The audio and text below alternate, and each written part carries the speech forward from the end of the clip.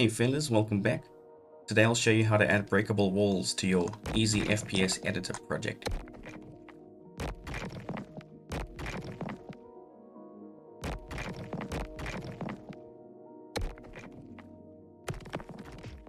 Also, I'm using a new microphone today, so let me know if you prefer this one or my old one.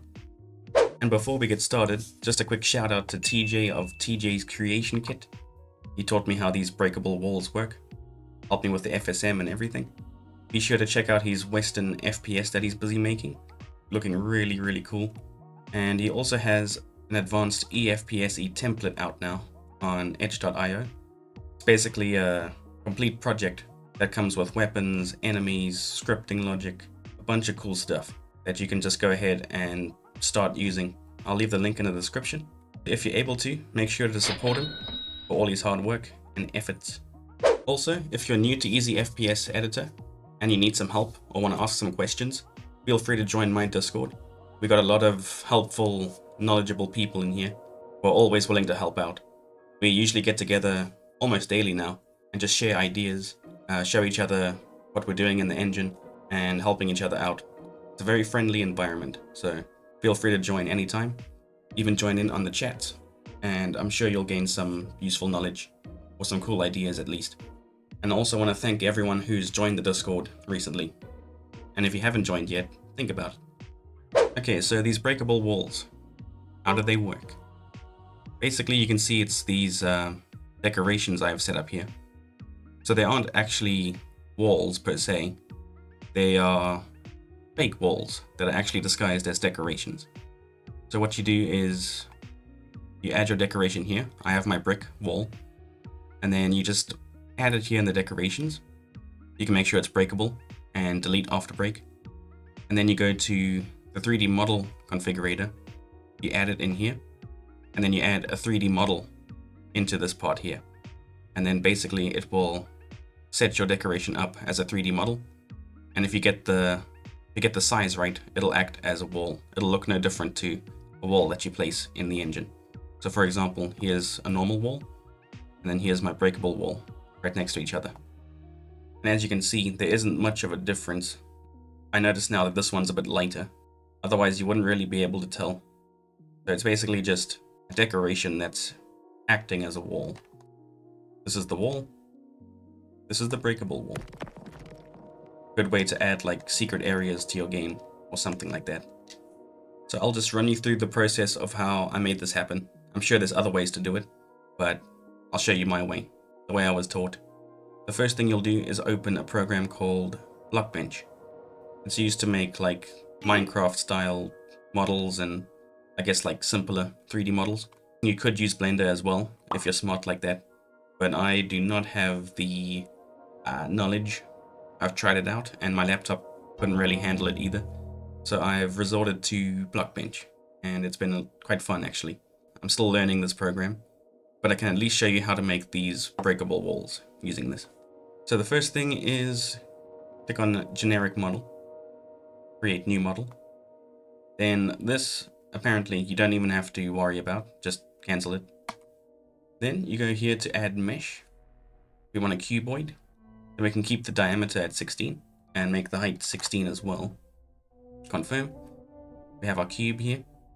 Then we'll just need a texture as well. So you go import textures. Today I'm going to make a breakable stone wall. So I'll use this image here. Then you go back to your cuboid, right click, texture, and choose stone. Then you can adjust each face like this. Or you can just click on face selection mode and then control, left click, drag. Then it'll highlight all the faces, and then you can go here and drag your texture to whatever size you want. I'm going to go for 128 by 128, like that. And now it's done. Now we have our cube. Then we'll go to File, Export. Now in Easy FPS Editor, I think it does support FBX and OBJ, but I've been doing GLTF for these breakable walls. So we'll do that now. And then this I leave alone because I'm not sure what it means. Then for model export scale, I change it to 32. Then you can embed the textures, and we don't need export animations because there are no animations. Then we'll go confirm. Then we can save this here, and I just save it here in my 3D models folder. Cool, so this part's done. You can close this now. Then the next step is to go to your Easy FPS Editor folder. I'm using the latest Alpha 46 version. Then you go to Project. Go to your project. I'm going to use Testy Test Area for now. Then we go to Models. And then we'll need our 3D model that we just made. Here it is, stone. So we copy stone and paste it here in our project folder. Project name, models. And then we'll need the texture that we used as well. So I just need to go find that now quickly. I think it's here in Tiny Texture Pack by Screaming Brain Studios. Stone, and yeah, it was this one. So we can copy that texture and then paste it in here. Now another important step is to name your texture the same thing as your 3D model. So this will be called stone as well. You can see they all match. So box and box, brick, brick, stone, stone, table, table. So now that we have our 3D model and our texture in the models folder, we can open up Easy FPS Editor again. I'm opening my Testy Test project. Then first step is decoration settings under entity settings. Then we can name our decoration here. Again, it'll be stone. So everything should just be named the same thing. The texture, the 3D model, and the decoration. Tick, tick. Then we go here, make it breakable, and delete after break. Also have it solid and lit. When you don't have it lit, it looks kind of funny sometimes, so I just keep it lit. Tick those 4 boxes there. Then if you did make your model too big or too small, you can change the scale here, and that should fix it up. But that's all you need for now. You don't have to add any sprites or anything here right now. Now it's here under entities and decorations. So there's our stone. Then the next step is advanced tools, 3D model configurator. Then we click on this little folder, click on stone, select. Then we go right down to the bottom here, world model, click on this folder. So it'll open you up here by your models folder within your project. And you won't see it yet because it's looking for MD3 models, which is recommended. But you can change it to FBX, GLTF, OBJ, or whatever that is. So we're looking for GLTF. And there's our stone model. So click on that, open, and now this part's done. We click accept.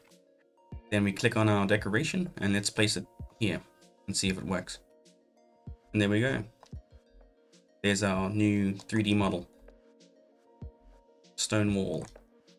I do have the breakable bricks over here as well.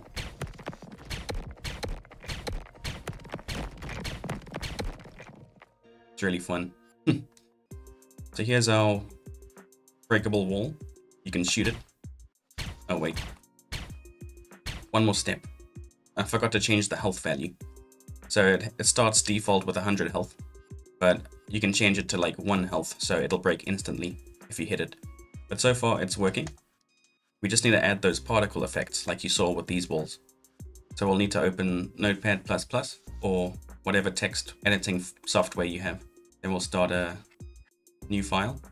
And I'll just show you my brick breakable wall as reference. So I have the image of brick, which is just 0 and 1. Then I have these 3 sounds as well for when you break them. Then we just have the idle state, the hurt state, but most important is the death state, and then dead and none. So what I have here is a variable. It's set variable sound. We have it at random. It randomizes between 0 and 3. So it randomizes between these 3 different sounds I have. And then on this frame, it'll play the sound, $sound. That's how that works. I can't explain it any further because this was just what TJ showed me. This is his knowledge here, but it works. So thanks again, TJ, for helping me out with this. And then on this line, we have the particles. I'm spawning in 2 different sets of particles on the same frame. So these particles go a bit to the left, and then these particles go a bit to the right. And then these values, it is explained here in the wiki, here you can scroll down to FSM, and then it's somewhere, yeah, there it is, particles. And it explains what those numbers mean. So first is the image index, creates particles. Next one is number of sprites loaded. Then the number of particles, the particle lifetime, and then the XYZ coordinates, which are local to the enemy or player. And then we have the X, Y, and Z vertical, side, and forward offsets. And also particle velocity. Again, a lot of this just goes right over my head, but I'm happy to say that what I put here works. So feel free to copy this if you like. So this will be for our new stone decoration. So first is image, stone, 0 to 1, because there's only one image I'm using. Then you can add your sound effects here, which I think I'll do right now. I'll actually just use these same sound effects. So I'm going to copy this over, paste it there, and then enter to move on to our states. I'm realizing now I can just copy all of this. It'll work the same. The only difference will be the image and possibly the sounds if you have different sounds.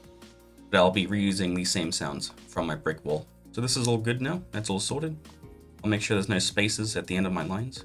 Now we can save this state file. Go to File, Save As, and okay, cool. I'm ready here. But just to show you, you go to your Easy FPS Editor project, Projects folder, your map, or your project name, then go down to States. Just like with enemies and weapons, it all goes in the same States folder. And then again, we'll name it the same thing as the model, the texture, and decoration. It's stone.states. We'll save it there. But now we do have to go and add the particle image to our folder as well. So here's our project folder, our models folder. We can go back and then go to Sprites, Decorations, and then we can add our particle effects here. So I do have a breakable box using these sprites that TJ sent me. And then I have my brick wall using these sprites that I made myself actually. Pretty proud of those. So how I made these brick particles, I took my wall texture and then just took a brick out of each of them, copied it, and then just made a new file, 64 by 64. And then I just placed the bricks around here, rotated them a bit, added some like cracking effects, you know, stuff like that. And then I made my own custom particles here like this, and this one, which is a bit bigger. This is 128 by 128, and this is 64 by 64.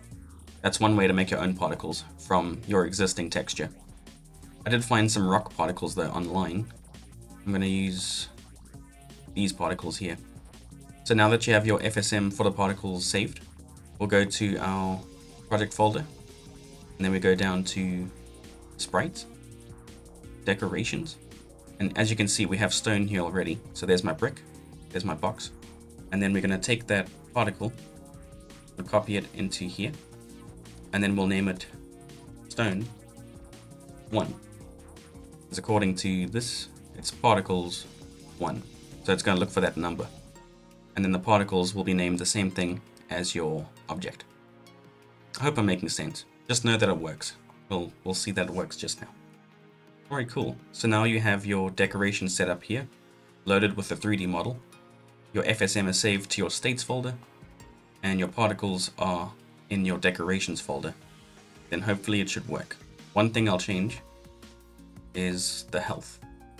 I want it to break instantly, so I'll just give it 1 health. Accept. Alright, here it is. And there it goes. I'm really glad it worked the first time. This is great. And then here's my bricks. For comparison, you can see it has 2 sets of particles. Some going to the left and some going to the right.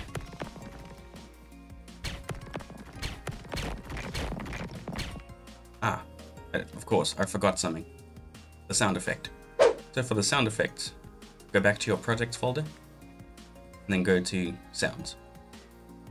And then you'll paste them here. But I just realized they're already here since I'm using them for the other wall.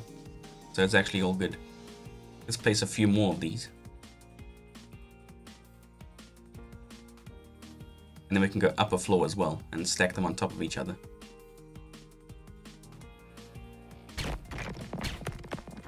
Looking nice.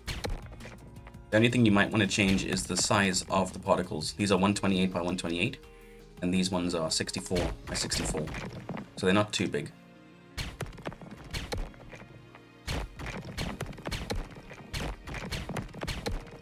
But yeah, there we go. Thanks again to TJ and everyone who's been helping me out in my Discord. I appreciate you all. So our next tutorial will be about how I added this table using a very special technique. And we'll be touching on how to use a program called Noesis as well. Thank you for watching. That's how you add breakable walls to your easy FPS editor project. Again, if you're new to this engine and you need some help, then join the Discord, join us in the dev chats, and I'll see you there then. And just a reminder that I do have a Ko-fi or Ko-fi going, and that's going to help me get a proper PC so I can finally retire this 10-year-old laptop. So if you can help out in any way, I'd really appreciate it. Thank you for watching this video, and I'll see you guys next time.